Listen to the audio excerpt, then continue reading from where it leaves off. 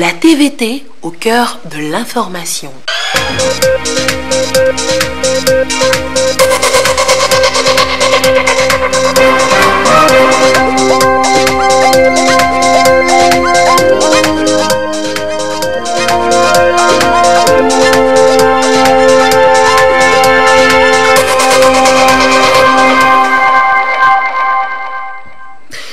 Bonsoir, il est 20h. L'actualité ce soir, c'est encore possible de s'inscrire demain sur la liste électorale dans la zone 1. La CENI a prorogé la date de clôture. L'opération de recensement se poursuit donc demain mardi, une rallonge d'un jour dans la zone 1. La science au service des ODD. L'Université de Lomé offre son cadre depuis ce matin pour les 18e journées scientifiques internationales de Lomé. Universitaires, chercheurs, sociétés civiles aborderont plusieurs thématiques pendant une semaine. Le slam pour célébrer la jeune fille et la femme, c'était le cas samedi dernier à Togo 2000. Sur scène, les Nana Benz Slam Ladies. Soirée devant un public conquis et entièrement à l'honneur de la femme. Voilà, madame, monsieur, le sommaire, bienvenue au 20h. Encore un jour, un jour de plus pour les retardataires au recensement électoral dans la zone 1. La Commission électorale nationale indépendante, la CENI, a prorogé la date de clôture. L'opération devrait prendre fin aujourd'hui, ce lundi même. Eh bien, ce sera finalement demain mardi. Une décision motivée par, je cite, les affluences dans plusieurs centres de recensement et de vote. Illustration, vous allez le voir, à Dédicopé ou à Thiévier, ou encore ici, à Davier. Reportage de Yves Agbevivi.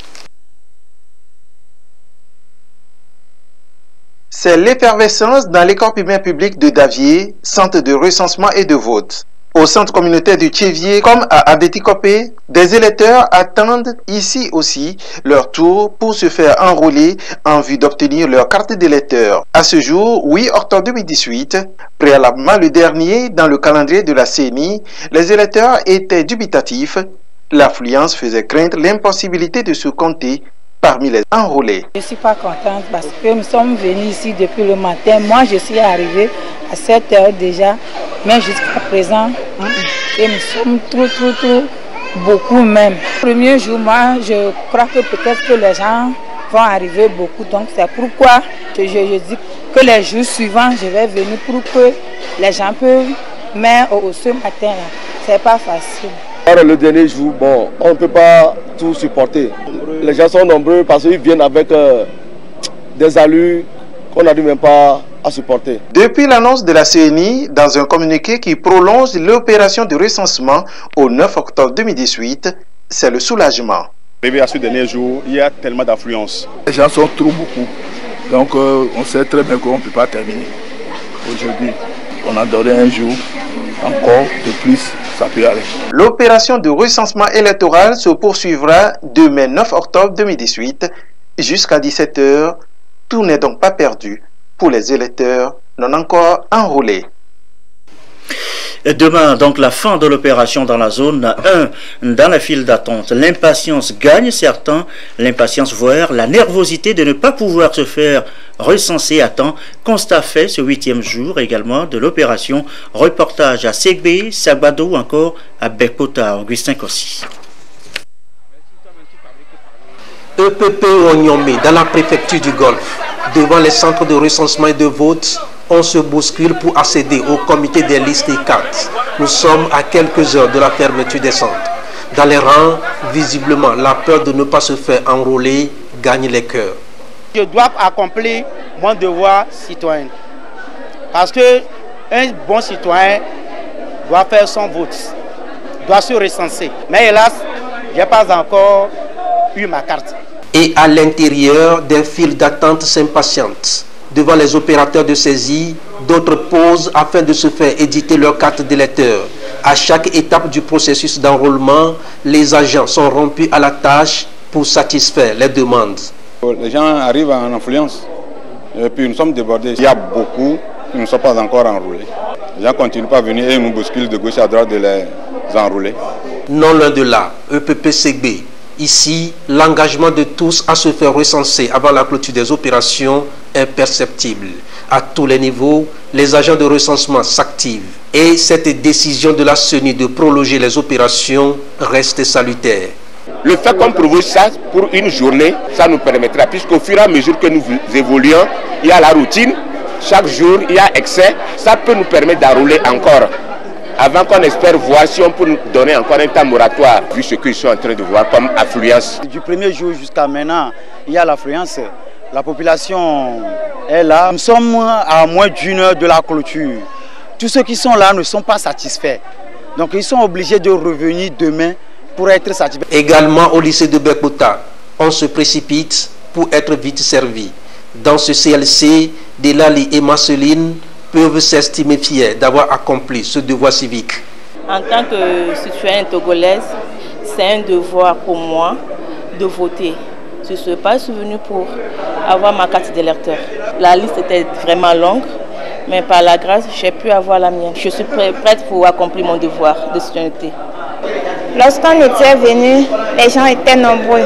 Mais à la queue, le lieu, on a pu rentrer et on a pu faire notre place. C'est nécessaire et c'est obligatoire. C'est un devoir, c'est le devoir d'un citoyen. Le recensement est donc une étape décisive dans le processus électoral. Et on espère que tous vont pouvoir se faire délivrer leur carte d'électeur afin d'être prêts pour les prochaines échéances électorales.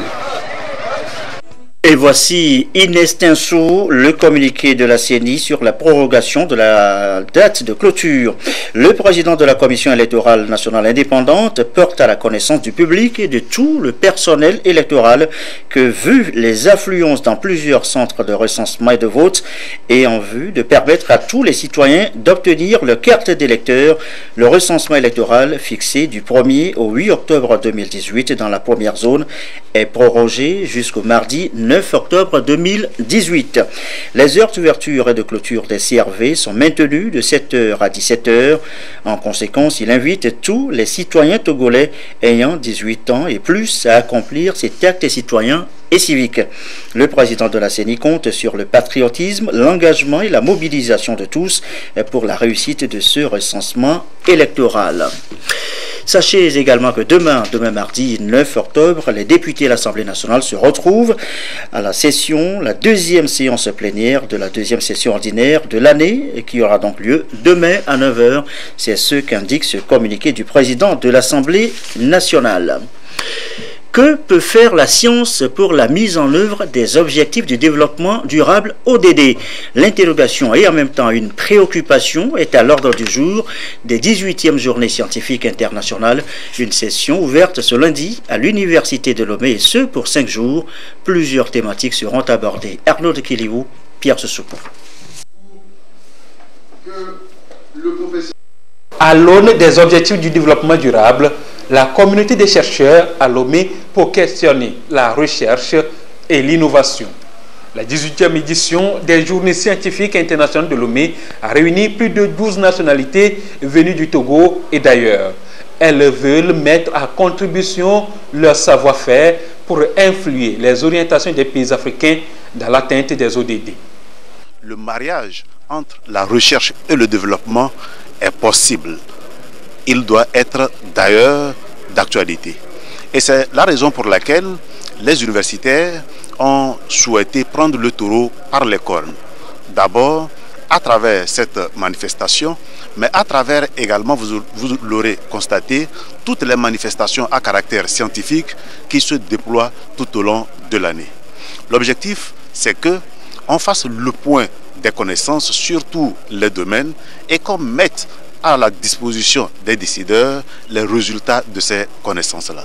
S'il y a les catastrophes et que vous ne vous asseyez pas pour prendre le taureau par les cornes, pour analyser les causes, chercher les voies et les moyens pour sortir de ces catastrophes, vous comprenez donc que, bien évidemment, on restera en l'état. C'est d'ailleurs la raison pour laquelle la recherche ne doit plus être une recherche dans un coin fermé, il faut qu'elle s'ouvre aux préoccupations quotidiennes des populations. Et l'Université de Lomé entend jouer sa part. C'est un rendez-vous de partage de connaissances et de recherche autour des ODD. À l'agenda, 1485 communications. Elles vont aborder tous les secteurs touchés par les sciences. Déjà, la leçon inaugurale met en lien la recherche scientifique et le développement en Afrique noire. Elle expose un tableau quelque peu sombre de la situation et interpelle la conscience collective.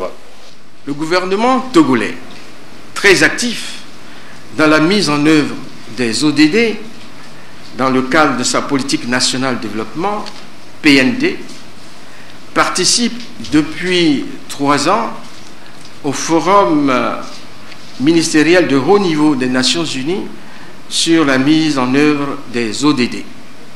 En 2017, la République togolaise a fait partie des 44 États retenus quant aux avancées réalisées dans la mise en œuvre des ODD intégrés aux politiques nationales de développement. Des efforts considérables et des résultats encourageants ont été obtenus. Cependant, des défis majeurs restent à relever dans la mise en œuvre des ODD. Ils sont relatifs, entre autres, à la digitalisation de l'économie, au système statistique national, au renforcement des capacités des ressources humaines et au financement de l'économie. Ces défis vous interpellent en tant que chercheur. Aucun développement durable n'étant envisageable sans une participation active du monde de la recherche et de l'éducation. À cet égard, la communauté des chercheurs doit être au centre d'une synergie d'action en faveur de la mise en œuvre des ODD. Et la synergie d'action sera sans doute le maître mot à cet événement biannuel. Ceux qui en sont les pionniers ont été honorés à l'ouverture officielle des journées scientifiques, comme pour dire qu'au bout de l'ancienne corde que se tisse la nouvelle qui a encore besoin de plus d'attention pour relever beaucoup d'autres défis dans la lutte contre la pauvreté.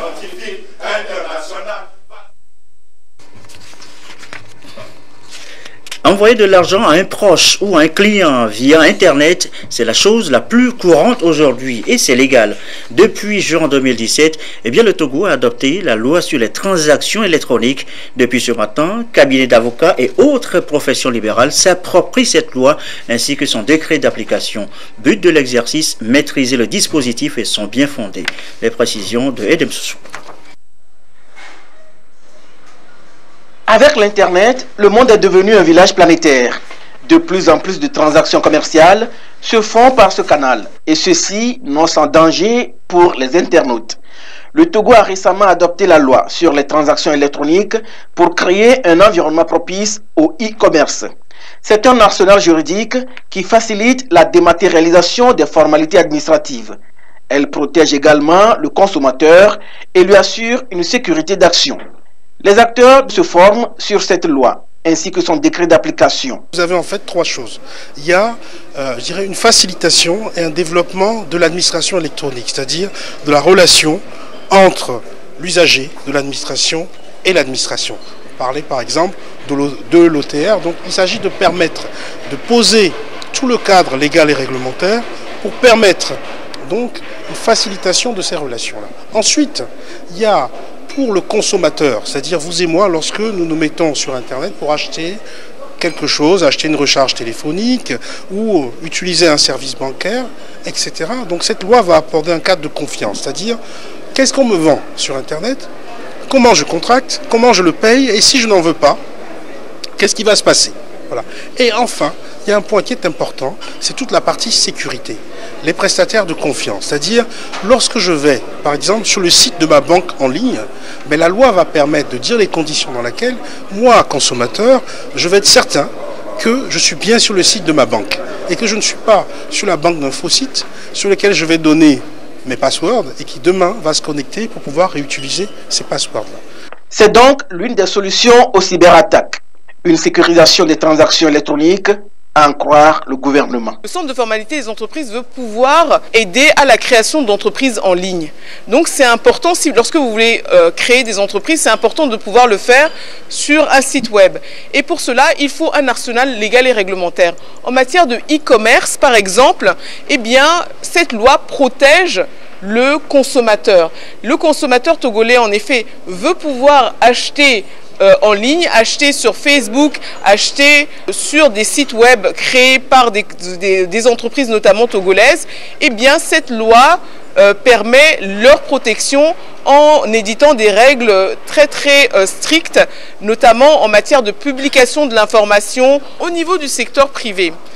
Eh bien, vous savez que nombre de jeunes Togolais veulent pouvoir créer des entreprises en ligne. Et grâce à cette loi et au décret d'application, eh bien, les entrepreneurs, notamment dans le e-commerce, ont maintenant un cadre légal et réglementaire pour pouvoir créer leur site. Ils savent la manière dont ils seront protégés, ils connaissent les règles qui vont s'appliquer à eux et c'est très important. La loi sur les transactions électroniques entend assurer la transparence des activités commerciales en ligne. Elle conforte la liberté de la communication publique en ligne tout en posant des règles proportionnées de nature à responsabiliser l'ensemble des acteurs en fonction de leur rôle dans la chaîne de valeur de l'économie numérique. La chasse aux fraudes et à la contrebande. Les services des douanes des pays et de la CEDEAO franchissent un pas de plus. Ils vont désormais s'interconnecter pour donner un coup d'efficacité à leurs actions. Le projet est en cours. Une formation de formateurs a commencé ce matin à cet effet. Félix Simdacha. C'est une vision de la CEDEAO gagnée en temps dans le traitement des marchandises aux postes douaniers, mais aussi réduire les fraudes et la contrebande pour ainsi améliorer les recettes des pays membres de l'espace communautaire. Pour gagner ce pari, il faut une interconnexion des systèmes informatiques des administrations douanières des pays de la CEDEAO. Un projet qui prend forme avec cette formation des informaticiens pour servir de relais.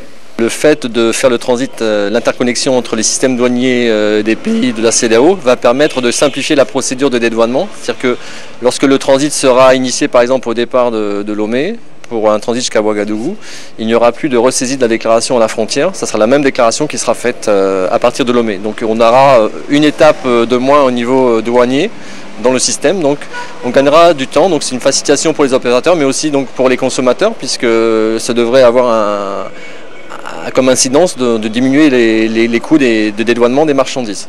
Prennent part à cette séance de formation des formateurs des agents venus du Togo ainsi que ceux de la Côte d'Ivoire, du Sénégal, du Mali et du Burkina Faso. Pour le représentant du commissaire général par intérim de l'Office togolais des recettes, les participants à cette session de formation prévue pour 5 jours constituent un maillon essentiel dans la réussite du projet d'interconnexion internationale, raison pour laquelle il les a invités à plus d'attention pour s'approprier les connaissances qui leur seront transmises afin de les relayer avec succès. Vous êtes dans le Zior, parfois victime d'inondations, de chutes de poteaux électriques ou encore de feux rouges en panne. Nenyo City vient à votre secours. C'est une application pour porter vos désagréments jusqu'aux autorités compétentes. Comment cela marche? Eh bien, voici les explications dans ce reportage de Gérald Agoudjou. Le préfet, il n'est plus question d'aller le voir, mais les doléances parviendront à qui de droit. La solution, la voici. Nenyo City, une application mobile au service du développement local inclusif. Après le téléchargement et l'installation de l'application, il suffit de prendre une photo et lancer l'alerte auprès de la cellule de coordination de Nenyo City.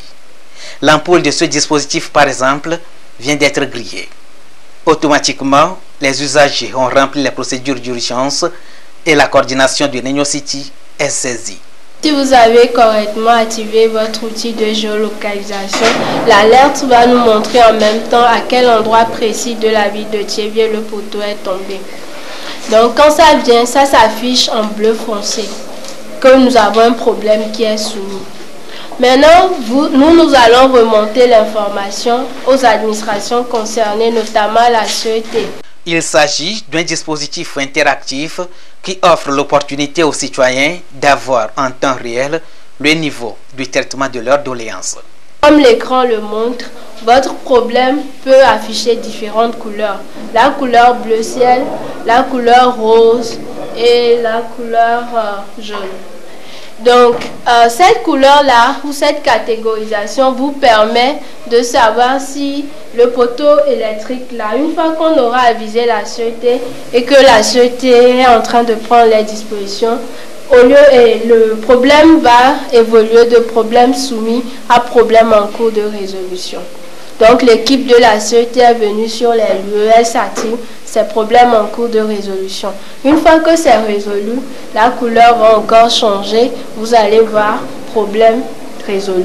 Le projet Nenyo City a été élaboré et mis en œuvre par les boursiers togolais du programme américain Young African Leaders Initiative. Financé par l'ambassade des États-Unis d'Amérique au Togo, Nenyo City, dans sa phase pilote, a su diviser la ville de Tchévié en 3 parties. Tchévié Nord 1, Tchévié Centre et Tchévié Sud.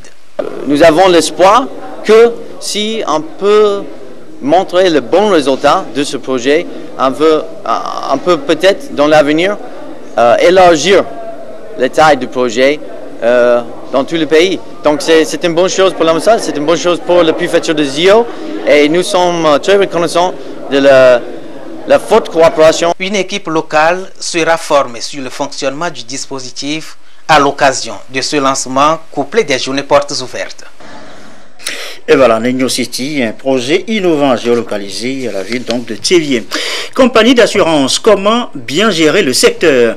Eh bien voici ce nouvel outil pour insuffler une nouvelle dynamique à vos services, l'élaboration des états financiers, vie et non-vie. C'est l'objet depuis ce matin d'une session de formation à Lomé. Ça devrait aider à la bonne gestion des compagnies d'assurance, justement. Serge Tastom, Carmen Madji Akapo. Les compagnies d'assurance en vie et non-vie de la zone ciment, conférence interafricaine des marchés d'assurance, doivent soumettre chaque année à leur ministère de tutelle leur état financier et état statistique. Ceci permet d'apprécier leur solvabilité et de garantir la sauvegarde des intérêts des assurés. Pour donc permettre aux compagnies d'assurance togolaises de fournir des données fiables et cohérentes, la Direction nationale des assurances forme ici les cadres des compagnies d'assurance sur l'élaboration des états statistiques et financiers. Contrairement aux entreprises commerciales ordinaires, les sociétés d'assurance présentent des opérations dont le cycle de production est inversé. La société, en s'engageant sur un risque, ne sait pas d'avance combien coûtera le sinistre quand le risque sera réalisé. Donc c'est pourquoi le ministre a jugé utile d'autoriser cette formation. Cette rencontre donne également l'occasion à ces assureurs de mieux appréhender les nouveaux états intermédiaires applicables uniquement dans les entreprises non-vie. Nous allons voir les états proprement, c'est-à-dire des états pour la tutelle d'assurance. Il s'agit des états statistiques ou des états CIMA. Et donc ces états-là, c'est pour analyser l'activité d'assurance. Et puis il y a des états de solvabilité, notamment les états qui montrent un peu les engagements de l'assureur et puis la couverture de ces engagements à travers les actifs que l'assureur dispose. Et puis maintenant il y a le régime de sanctions qui a été pris par le Conseil des ministres des assurances en avril 2018 qui est rentré en application le 1er octobre. C'est-à-dire que les compagnies qui ne vont pas fournir ces états ou bien qui ne vont pas bien renseigner ces états seront exposés à des sanctions. Les états financiers sont une représentation financière structurée des événements affectant une compagnie d'assurance et des transactions qu'elle a réalisées au cours d'une année. Santé maintenant, la nouvelle campagne contre la poliomyélite a été officiellement lancée. Dans la bilan sont concernés par ce nouveau vaccin introduit les enfants de 0 à 5 ans. Kéméridar a été le site retenu pour le lancement. La cérémonie, le récit de Nestor Mojou. Cette injection remplace les gouttes qui sont administrées aux enfants de 0 à 5 ans pour les protéger contre la poliomyélite. Depuis 2009, le Togo n'a plus connu de cas de poliomyélite. Ce n'est pas pour autant qu'il faut baisser la garde. Et l'introduction du vaccin contre la poliomyélite dans sa forme injectable va permettre d'éviter davantage une réémergence des souches du virus. Quand nous avons commencé avec le vaccin contre la poliomyélite, la forme orale, ça contenait 3 souches. Le type 1, le type 2 et le type 3. Le 18 avril 2016, nous avons remplacé la forme orale qui comportait 3 souches, maintenant à une forme orale qui comportait 2 souches. Donc nous avons enlevé la souche 2. Mais comme nous avons enlevé la souche 2, les enfants que nous vaccinons avec le vaccin poliomyélite, la forme orale, ces enfants ne sont pas protégés contre la souche 2.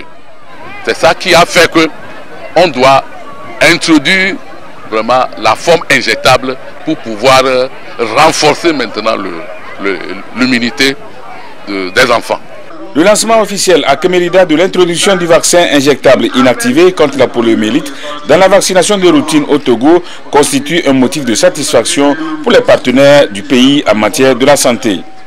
Je voudrais féliciter le gouvernement du Togo pour les efforts louables qui sont accomplis dans la lutte contre la poliomyélite et dans la vaccination de façon générale.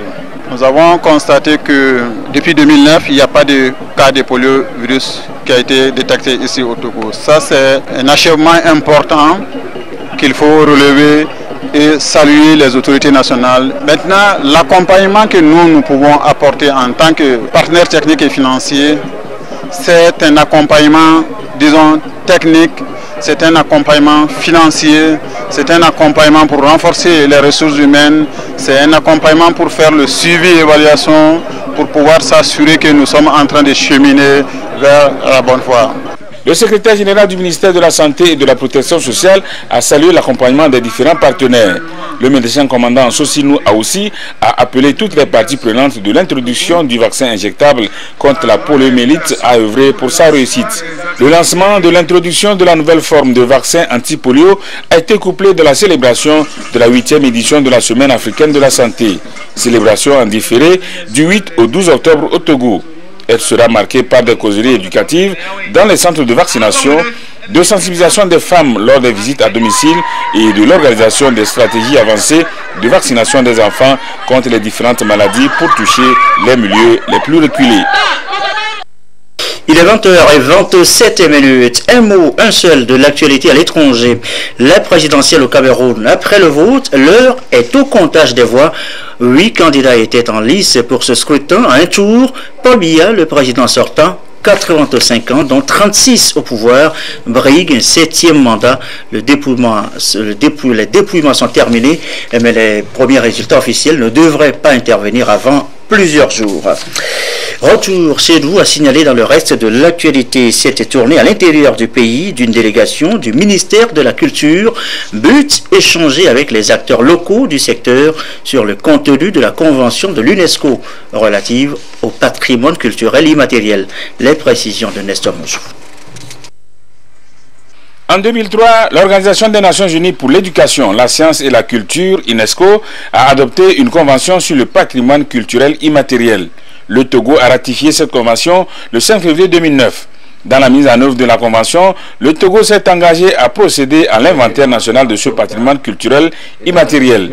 Dans ce processus, le ministère en charge de la culture a mis en place une équipe qui a pour feuille de route d'aller à la rencontre des acteurs culturels locaux afin de partager le contenu de la convention avec eux et préparer le terrain pour l'inventaire. Nous voudrons que tout comprenne que la culture est avant tout notre âme. Car un peuple sans culture, un peuple qui n'a pas d'âme, qui ne vit pas. Or nous vivons nous. Donc on va faire en sorte que ce qui existe aujourd'hui soit préservé, soit sauvegardé et transmis aux générations futures. Nous voudrons faire comprendre aux gens que la culture doit faire vivre son homme. Donc le ministère nous a envoyé pour dire aux gens que la culture est importante. On va commencer par faire un travail très important. On va faire un inventaire du patrimoine culturel immatériel. Ce qui n'existe pas, c'est ce qu'on appelle immatériel. Je ne pas m'entendre la voix. Est-ce qu'on va la voix? Non, même me voix, moi je suis de la matière. La voix n'est pas la matière, on ne la voit pas. Donc je peux dire que je suis devant vous un patrimoine qui est au même moment matériel et immatériel. La convention de l'UNESCO de 2003, contenu, stratégie et organes de mise en œuvre. Patrimoine culturel immatériel, typologie, mesures de sauvegarde, principes d'éthique et rôle des communautés. Patrimoine culturel immatériel et ODD, articulation, enjeux et défis. Projet d'inventaire, de sauvegarde et de valorisation des savoir-faire liés à la facture et à la pratique des instruments de musique traditionnels. Contexte, objectifs, résultats attendus, phase et rôle des acteurs locaux et communautés. Voilà les aspects sur lesquels les échanges ont porté. Je vous l'annonçais en titre, elles étaient sur scène samedi à Togo 2000, les Nana Benz Slam Ladies, un festival d'art oratoire entièrement dédié à la jeune fille et à la femme. Le public n'en demandait pas mieux. Reportage, Viviane Souvi, Nathalie Panegui. La terre nous sert avec sincérité, servons-la avec humilité. Wapondi, l'une des slameuses togolaises, et son projet Nana Benz Slam Ladies. À travers cette soirée à ciel ouvert, ces slameuses ont conquis le public par des mots. Je me repose et compte sur toi. Source de vie et de bonheur. Elle se proclame, s'acclame, s'il vous plaît, acclamez. Afrique, ma belle, ton paysage m'ensorcelle. Ta ressource et bravaline ont été volées par ces colons. Je vous parle de cette Afrique longtemps colonisée. Fière d'être africaine, fière de mon destin. Des déclamations de poèmes pour charmer les mélomanes. Ce spectacle riche en son et en lumière, une occasion pour les jeunes slameuses de démontrer leur savoir-faire en matière d'art oratoire. Oui, c'est ici mon bonheur. La vie y est euphorique. On y trouve la bonne humeur. Cet endroit, c'est l'Afrique.